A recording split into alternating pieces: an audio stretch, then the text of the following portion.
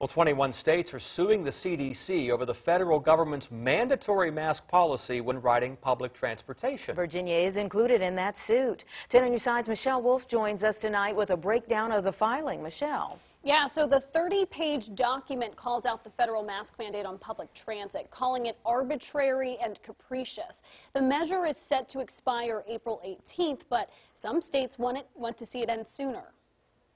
21 states are calling on the federal government to end mandatory masking on aircrafts, trains, vehicles, and ships, stating the mandate violates the Constitution and the Administrative Procedure Act.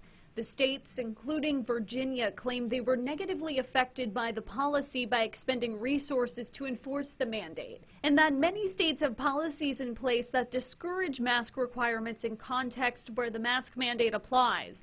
The lawsuit echoes concerns from U.S. airlines earlier this month that pushed to remove the mask mandate after passengers became combative with airline staff.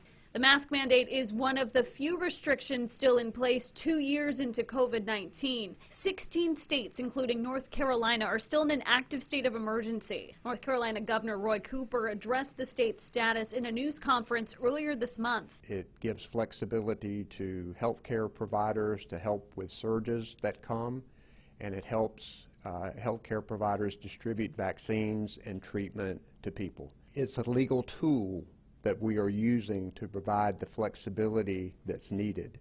And when the legislature passes a law to give that flexibility that's needed, then we'll do away with it. Now, the CDC has not commented on the litigation. The lawsuit also calls for the CDC to pay legal fees. Michelle Wolf, 10 on your side.